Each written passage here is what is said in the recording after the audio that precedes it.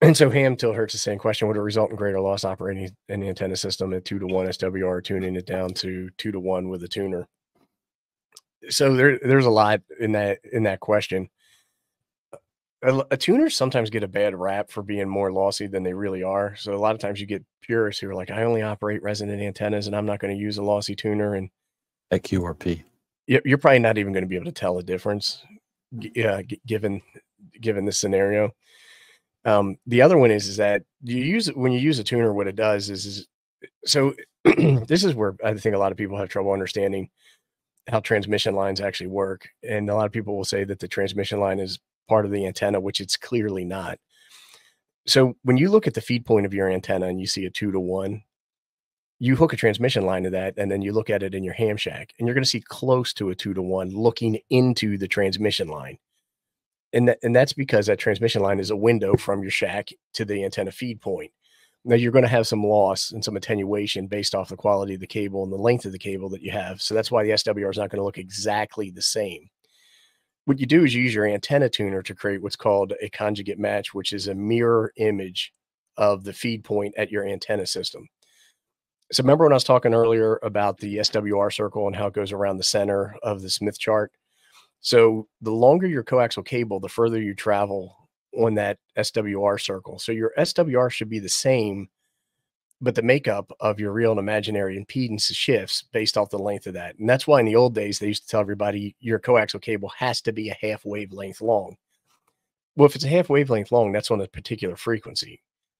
Now, conversely, if you go down to your antenna, unscrew it, and you look into the coaxial cable on that side, what you should see is a mirror image of your antenna feed point coming from the antenna tuner, because that's how they tune.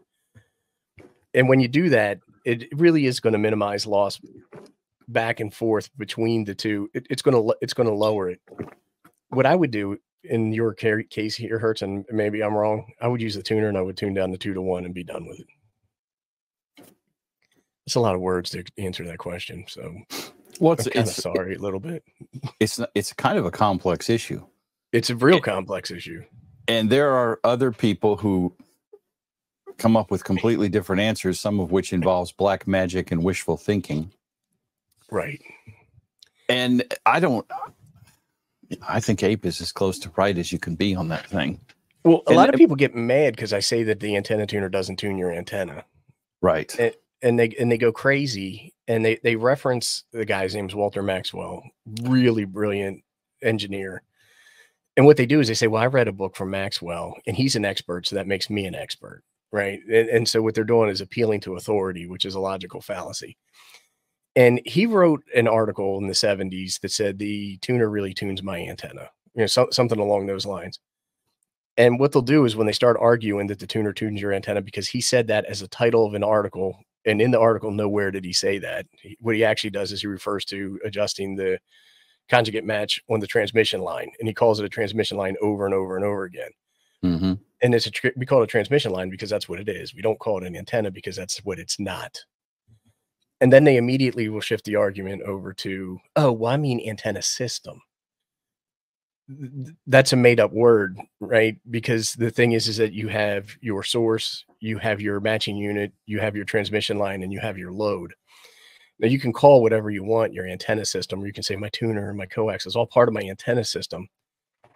But you're not tuning your antenna when you use a tuner, because if you change the length of your transmission line, you have to retune, right? And if you have a tuned antenna at a particular frequency and you're testing at that antenna feed point, the only way to change it is by physical manipulation of the antenna. That's a soapbox issue for me, if you can't tell. But at the end of the day, it doesn't even really freaking matter. Right? Because you're using the antenna tuner to match the system. Are you radioing? Did you make a contact? Right. Then Bob's your uncle. Robert's your mother's brother, if you want to be formal in English. So yeah, there's some weird things that people say about this stuff. I've heard that the power is not lost and dissipated as heat, but bounces back and then re-exits the antenna. Or it's additive. Like when that one. Well, that's what I'm saying. Yeah. That the power actually increases the more SWR you have.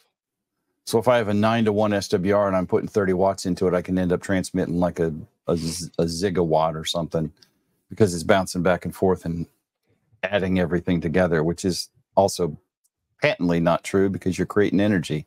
And if you can create energy, you got some mojo, and I'm not talking to you. Yeah. Tim's awesome. I love his channel. Go check out Tim. I'm sure everybody already does. Yeah, y'all need to look him up. He does some great stuff. Well, the problem is that you have people who claim to have a level of expertise, which I don't. I'm an idiot. I mean, I just, I spend a lot of time trying to figure stuff out. But they claim to have a level of expertise, and then you ask them to explain something, and then they'll refer you to documentation that they read or misunderstood and use that as a proof point or evidence.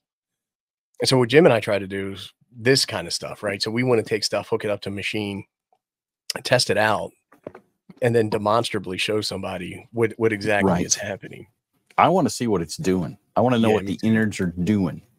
Not somebody said this in a book or whatever. Just trying to understand how all this stuff works is what I'm after. I always want to know the why of everything. Yeah, me too.